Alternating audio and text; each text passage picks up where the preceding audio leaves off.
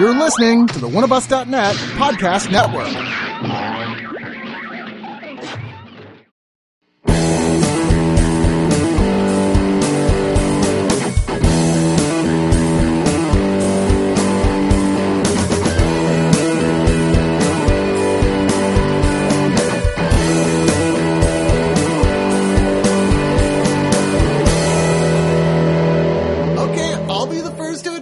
That there were times, despite my open disdain for the television series, that sometimes it'd be like a Sunday and you're kind of hungover on the couch. And let's face it, there was a point in time that there would be literally nothing on TV but Baywatch. And the internet did not exist. Even with cable, there would be nothing on TV but Baywatch. And you'd be like, fine, I guess I'll watch Baywatch. I've probably seen 30 or 40 episodes of Baywatch. I mean, it's impossible to not have. I don't have cable, and they still show episodes of Baywatch at like 2 o'clock in the morning. And yes, I watch them because there's nothing else on. No, that's the point where I give up. Well, I was a teenage boy during the 90s, so yes, I watched a lot of Baywatch. No, I was too old to have been doing it. I was old enough I should have been like, you know what, why is the TV even on? I'm going to go read Proust. I watched Baywatch nights. Oh, please. You're right, I've never read Proust. I've never stopped watching trashy television because I was like, ooh. I am very pretentious and must read this Proust. You know, I never did finish rereading The Tempest. Well, it's like people who brag about not having a TV. It's like, okay, good for you. Yeah, good for you. That's what awesome. are you talking about? I actually show more disdain for you that you've decided to cut out an entire thing of culture and arts from your life because you have some very pretentious idea that it's harmful. They're reading, Dr. Zhivago. Maybe just have some self-control and not just watch whatever's on. Well, like I had a math teacher which is the opposition of what watching Baywatch is, which is literally just watching it because there's nothing else on. Well, but you see, like Baywatch used to come on at like 5:30 on a Sunday or a Saturday. Mm-hmm. It was part of that great period where you had, I think it was WB and UPN had those shitty shows that would come on Saturday afternoons, like Cleopatra 2525 and Andromeda, and like was it? Well, Hercules and Xena. Highlander, the television show, which is my favorite, by the way. No, but I miss those shows because now with Netflix and Amazon Prime, you don't get those anymore. Everything's so it's so well produced that it's not cheesy anymore. I would argue that is exactly why I don't miss those shows. But we have Legends of Tomorrow, yes. Yeah, Legends of Tomorrow is kind of the modern day evolution. As Randy would say, it's the best show from 1996 of all time. Yeah, right? Crossed with like a weird, hard to nail down period of Doctor Who. Yeah. Anyway, we're talking about Baywatch, the movie. The movie, not the television show. Well, it's hard to tell, kind of, because I was watching this going, whereas clearly there's an attempt to borrow from what 21 and 22 Jump Street were doing as comedy adaptations of 80s TV shows. This never seems to be willing to go full retard, as it were. It's like... It has its moments. It does have its moments where you're like, okay, that was kind of funny, or that was chuckle-worthy. Quite a few fall flat on their face. But mostly... It's a 2-hour episode of Baywatch. Well, it felt like an R-rated. Sorry. Well, to draw a sports analogy, it felt like a batter who's like, "Look, I can get a solid double. I know I can get a solid double, or I can swing for the fences and hit a home run, or I'm going to strike out horribly." Yep, so lost me. I'm going to get a solid double. I'm going to get on second and see what's going on. And like it did what it wanted to do, but I definitely felt the writers fighting through the entire movie. There were writers that you could tell wanted to make it a lot funnier. Like there was this running gag throughout the entire movie of this little standee for the main character who's in an aquarium. Mm-hmm. That was really funny. And you could tell that probably came from like one writer who was like really trying. Honestly, this worked at its best when it did start to go kind of absurd like that. Yeah. But then there was also a little too many attempts to fall back on my least favorite humor in these type of movies, the gross out joke. I got something gross in my mouth. And come on, man. It's just not funny to me anymore. But Zac Efron does that really well. Yeah. That's the thing that actually more than anything saves this movie, in my opinion, is that Dwayne Johnson and Zac Efron, who hog up by far the majority of the screen time here, are both really charismatic, really talented, very comedic alpha. guys. And they have good chemistry together, working antagonistically as they are here in this film. The idea being Dwayne Johnson plays Mitch Buchanan, but don't worry, David Hasselhoff shows up as the original Mitch. Hey, he'll be ready.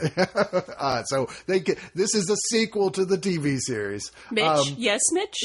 But You're wearing workman's shoes. He's revealed immediately as being like almost a superhero. Everybody on the beach just loves him because he's pretty much saved all their lives. Well, he's a parody of The Rock, which is great. Like, The Rock is parodying himself. I mean, the movie starts with something that's so over the top, like literally the words Baywatch rising up in the sea behind Dwayne Johnson with dolphins jumping around. You're like, okay, this is the kind of movie we're in for here. So he's this mega unrealistically greatest guy in the world, and his life is complicated when it's time to get some new lifeguards in, and Zac Efron shows up as Matt Brody, a former Olympic swimmer who disgraced himself by basically partying too hard the night before. He's supposed to be the Michael Phelps Ryan friend. Lochte. Yeah, he's going to be Ryan Lochte, basically. Okay, I don't know who that is. He was this douche in Brazil. Olympics? No, like boring. Well, in the 2016 Olympics, he basically, with his friends, just said, "Oh, we got robbed." Didn't get robbed. I think I did hear about that. Anyway, so he shows up with an all attitude. He's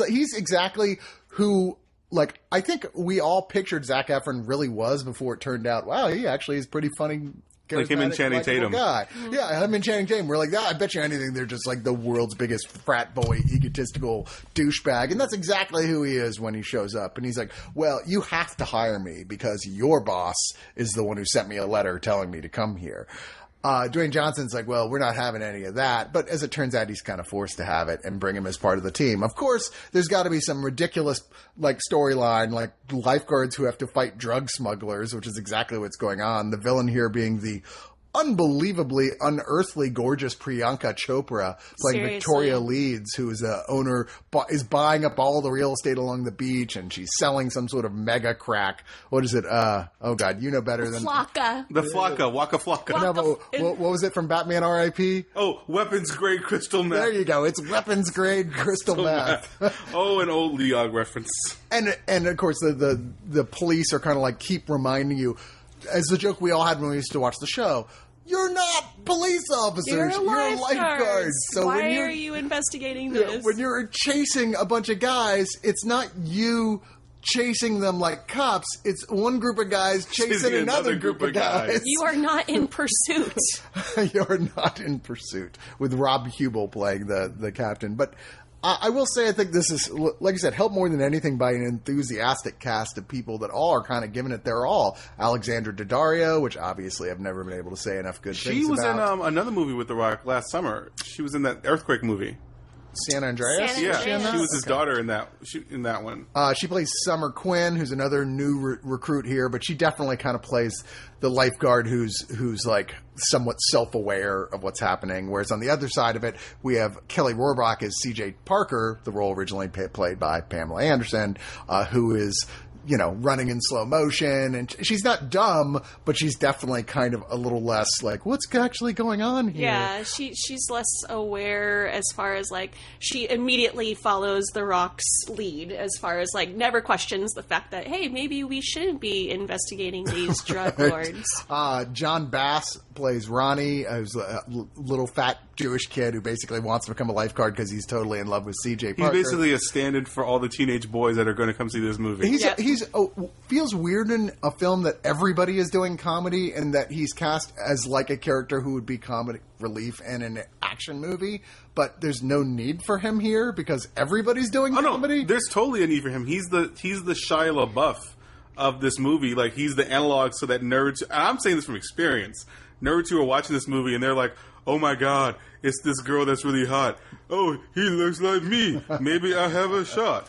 Like, that's why he's there. I mean, he's literally talks about how he's the tech guy. Like, every group has to have a tech guy. Yeah, no, I mean, I get that. I'm just saying, like, the way they use him too often, like, oh, look at the guy who's not beautiful, is the running joke, basically. To be fair to him, apparently he's hung like a horse, so good for him. Yeah, that's true. And then the last of the team is someone I was unfamiliar with, Ilfanesh Hadera, who plays Stephanie Holden, who is insinuated all too lately to be Mitch's love interest. Yeah. Like, it feels like there's deleted sequences there. And she was actually she played one of the makeup artists in season 2 of Master of None.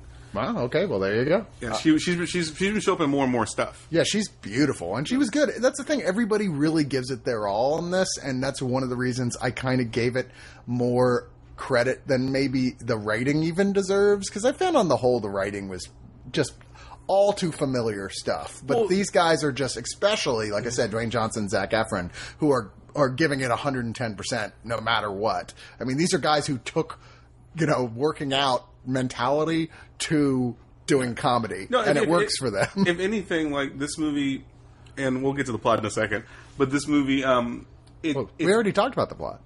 We did? Yeah, I discussed the whole thing. Oh, sorry. I just zoom in and out. Yeah, that's all right. No, it's like you just came back from your honeymoon. Yeah. You don't know what the fuck's going on. Yeah, but I tell you, this movie, you have such good actors in it, and they're really trying. It's something I enjoyed, but the entire time I could feel it could be better. Yeah, and it's not even that I'm holding to a high standard. Like, I'm holding them to what they were trying for. They were obviously trying just to do something that can make some money, just do decent Blu-ray sales in terms of the producing. Mm-hmm. But this could have been on the level, if they really wanted to, of the Lego Movie and 21 Jump Street. Like, you could tell that they could have hit there if they would have had some confidence in what they were doing. But that's a really hard line to walk. Well, I think they got scared. A lot of the nostalgia moments that those films do so well, where it's a funny sort of meta-awareness moment, was done so much better by those movies than it was here. In fact, some of the weaker moments are those moments with this film. I mean, the Pamela Anderson appearance when she finally appears is kind of embarrassing. I thought it was good. Really? I was like, wow, you look like a Halloween mask version of Halloween. They intentionally only showed just briefly showed her because she has seen better days. Yeah. Well, she's mostly done that to herself. They couldn't even give her any dialogue. Yeah, and no lines, wow. not even full face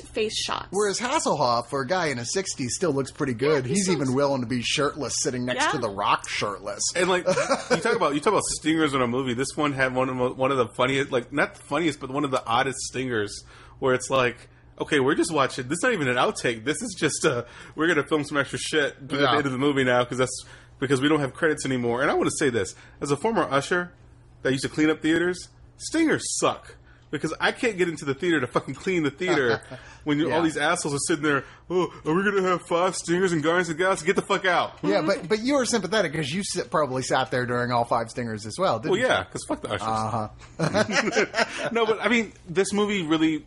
To get back to it, the writing could be better, the direction could be better, and I wish they had gone for it. But for what it is, it's sort of it's the quintessential summer comedy. It could be a shit ton worse. Like, if anything, I'm really encouraged to see movies like Baywatch. Like 5 years ago, this movie would have been shit. But I feel like movies like 21 Jump Street, 22 Jump Street... They've raised the bar. They've raised that bar. You can't do that anymore. That's why Adam Sandler only has movies coming out on Netflix. You can't just put out shit anymore. And he sucks. Because it's just not an excuse anymore. You might make money, but people are going to be like, wait a second. I went and saw that, and that was great. Right. Well, nobody's buying into the Billy Madison humor anymore. We've definitely evolved, hopefully, as a species, and we've gotten past that. So, yeah, when you do see a movie like that, you're just like, okay, this is straight to DVD or so. But 21 Jump Street definitely, I think, changed the face of stupid comedy and making fun of comedy that makes fun of itself. Yeah. The self-aware comedy. Yeah. Yeah, absolutely. And like I said, there are moments that this does this very well. It's just, it does good enough of a job that I can't dismiss it completely, but it is still kind of like, boy, you guys just should have tried harder.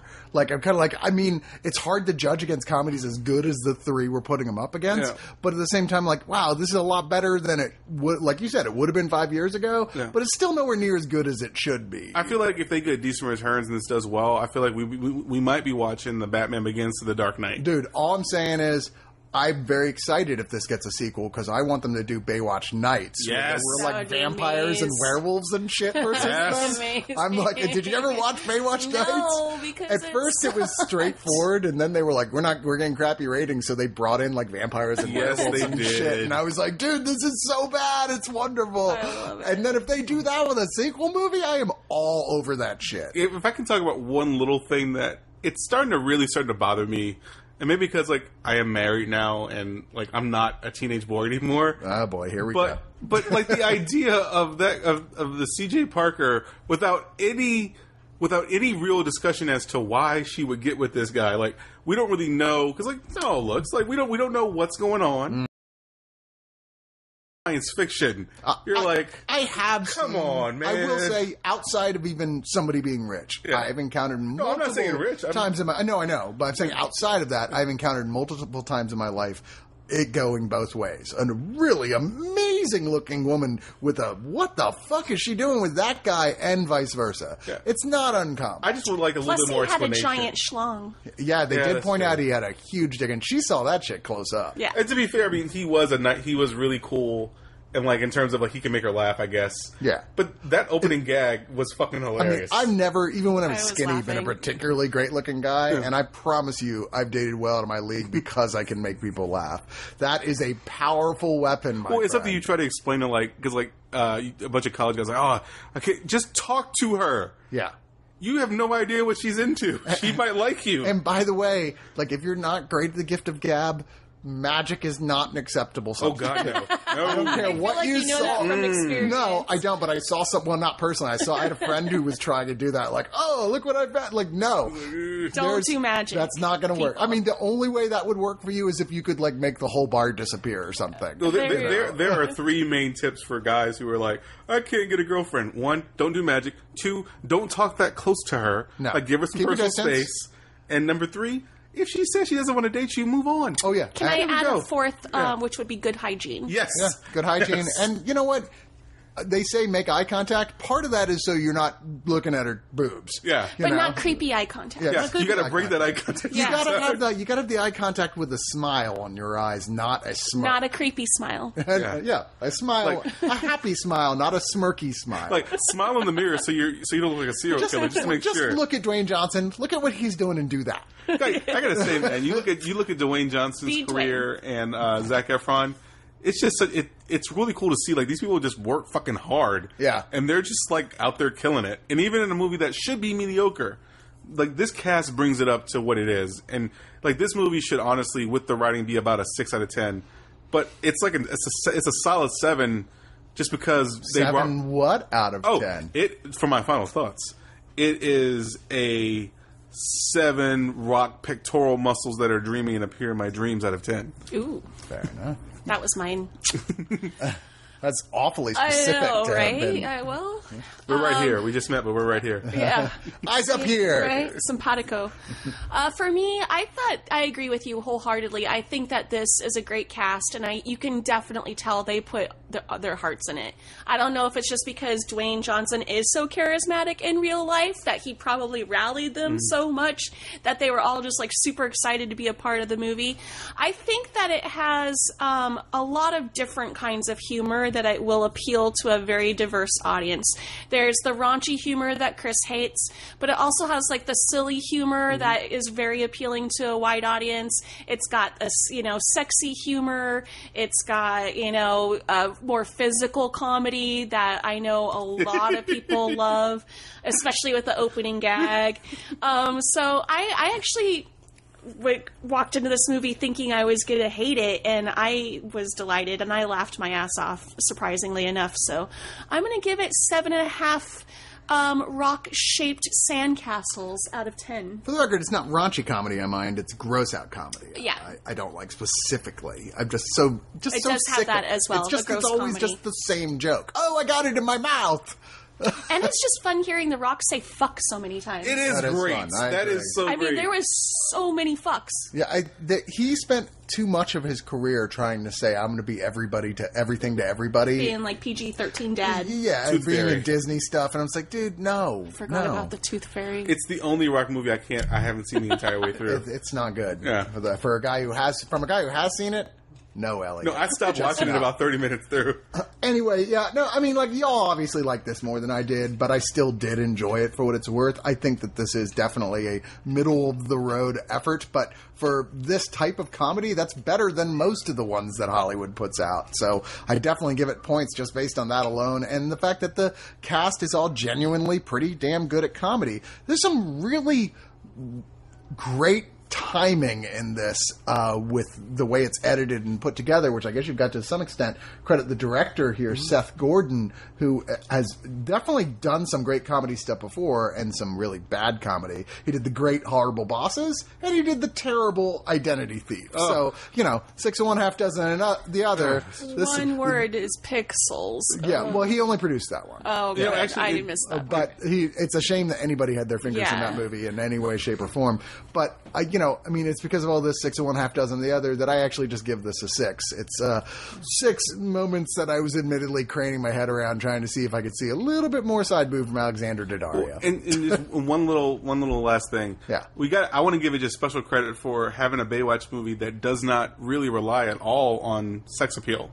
I don't necessarily think that's true. But what I'm saying is that's not the entire point. Yeah. It would have been very easy to be like, it's Baywatch, boobs, butt. It's all it's about. But it actually tries to make a good movie that if you check it out, you can still watch. That's true. I agree. I halfway agree with you. I definitely think this, and not criticizing it for it, but I would say this trades a lot on, Jesus Christ, look at these amazingly, but it does almost men and Greek women, though. God like people. Yeah, men and women. But so did the show.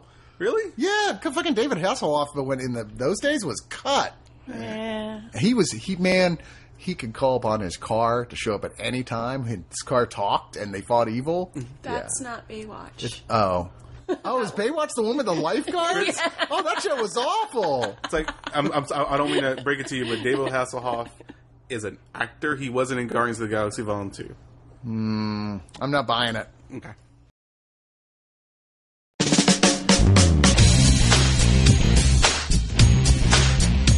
Oneofus.net has been your one-stop shop for all things geek for years. But there's a side to them many of you have never heard. The subscription side. Subscribe and listen to great podcasts like The Breakfast Pub, The Original Gentleman, and the Watch a Movie With Us series. Head on over to oneofus.net and don't forget your towel.